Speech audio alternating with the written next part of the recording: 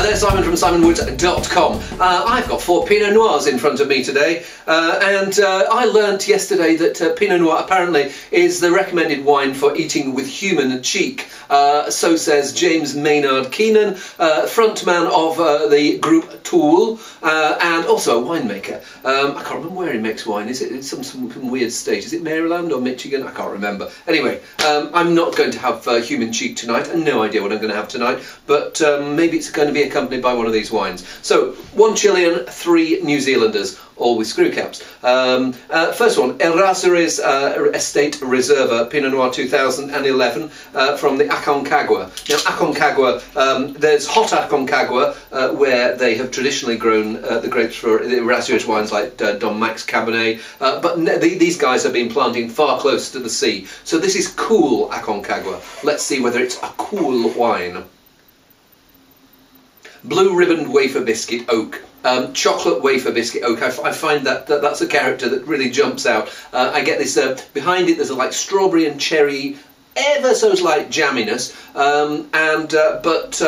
yes, I mean that oakiness. It's a very seductive character, but I sometimes wish, well, what's it like without it? But let's see. I wish they'd had the confidence to do a little less oaky treatment there. I don't think it says on the back whether it's had major oaking or not. But it rather frames the flavours. The flavours are nice. It feels like there's a bit of freshness about them, despite the 13.5% alcohol. But yes, it's slightly muddy the waters. It's made for a palate that drinks too much Coca-Cola and eats too much jam. Hey, oh well. Nearly there, good fruit, but not quite for me, anyway. Next one, Villa Maria, Pinot Noir from Marlborough 2011. And this is the private bin bottling. We've got another Villa Maria one coming up at the end, so it'll be interesting to see how they compare.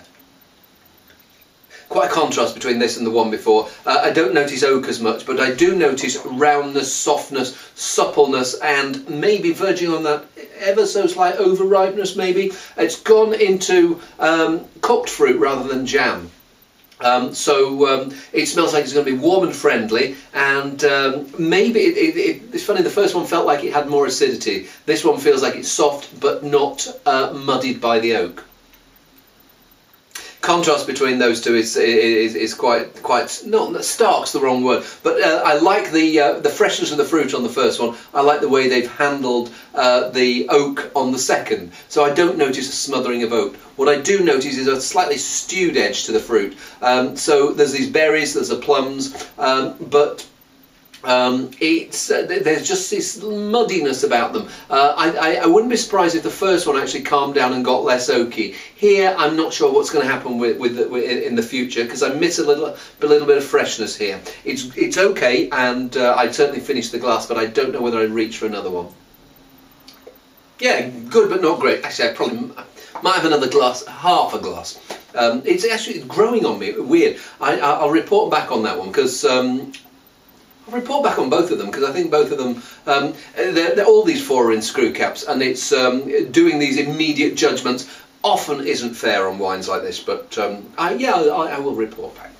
Next one, that was in Marlborough. Actually, all these New Zealand Pinots are Marlborough. The next one is Forest. He said burping. Forest Pinot Noir. So that was 11. This one's 2010. Forest Estate. Let's give this one a whirl. Now this smells deeper and more interesting.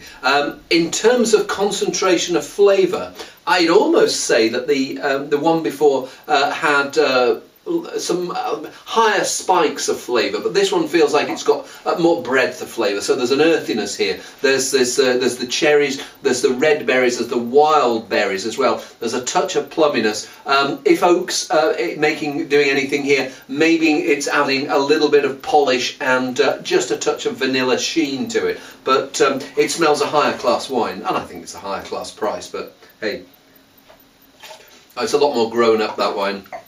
It's got the juiciness, it's got the fruity qualities, it's got the earthy qualities, it's got the savoury edge as well.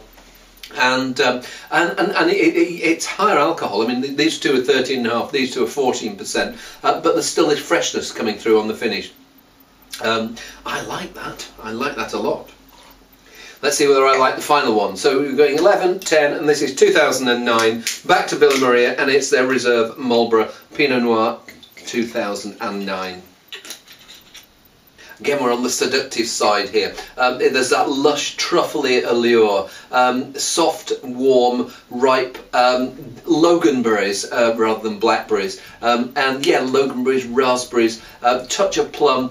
If the cherries, it's more, well, it's probably that little halfway between red and black cherries. Is that rack cherries? But yeah, it smells like it's going to be. I mean, Pinot Noir for me is one of those wines that should make your knees go slightly weak. First two were okay. These two are more in the knee trembler territory. But then when I come to taste it, I said that I had a problem with the slightly stewed fruit on the private bin. I get a little bit of that same character here. Almost as if someone has just overworked the fruit a little bit too much in trying to get flavour out. I like the smell. I mean, Pinot Noir, more than 2/3 of the pleasure probably from great Pinot Noir is just sitting and sniffing it, and then having this silky, I mean, it's Pinot Noir, if you just sniff it, you're missing the point. I was going to make a rude sexual analogy, but I will not. Yeah, here, I wouldn't be surprised if, judging by the aromas, the wine does come out of its shell. I was saying the same about the first two, but at the moment the forest is for me something that I prefer. I'll just go back to this Villa Maria and see if I can coax a little bit more out of it. Oh, it's carping about saying that it's slightly stewed. Put it this way, I prefer the one before. This one here, maybe it is on that sweet, ever so slightly jammy side, but still pretty nice. And I don't think I'd refuse a second glass of that. Certainly wouldn't. I may even go for a third glass, providing it's a small one. I enjoyed those, so hope you did too, and I will see you soon. Bye.